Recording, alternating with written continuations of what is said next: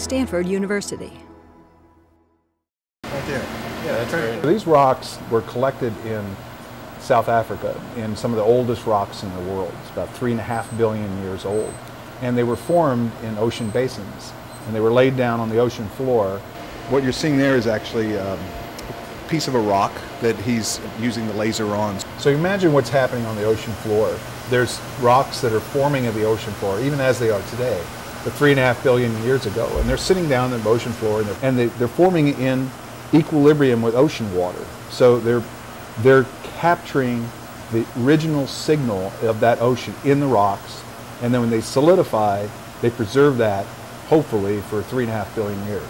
So what we found out, once we analyzed these, we had both hydrogen isotopes and oxygen isotopes, and we could calculate a temperature of the oceans. It was a cold ocean, or at least a tepid ocean.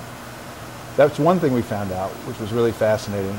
The second thing is we found out that the isotope composition of the ocean was very different than what we had previously assumed.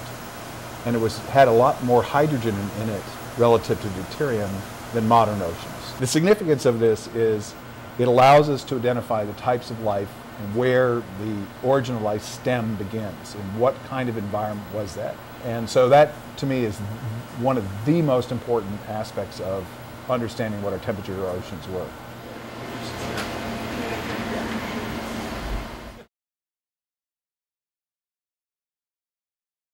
For more, please visit us at stanford.edu.